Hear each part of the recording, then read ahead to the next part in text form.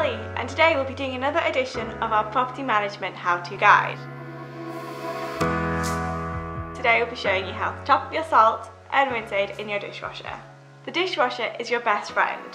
It helps you do all the dishes so you don't even have to. But have you ever noticed that it sometimes gets a bit of a white murky film on the glasses? That's your dishwasher telling you that it needs a helping hand.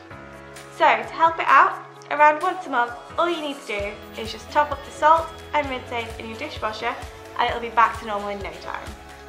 Firstly, you need to find the salt reservoir. So to do that, take off the bottom rack of your dishwasher. Then, the salt reservoir should be slightly off centre, just to one side. Unscrew the cap. In there should be some water. Don't worry about that, that's completely normal. Using the funnel that should come with your dishwasher, attach this to the hole.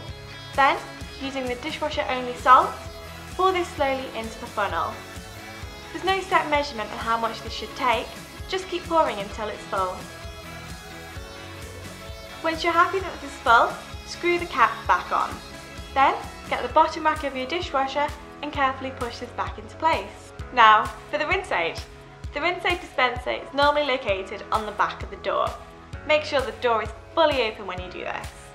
Now, open up the rinse aid dispenser and then pour slowly into the hole until this is full. If your dishwasher does have a rinse aid indicator, this should now turn off. Thank you for tuning in and we hope this has been useful.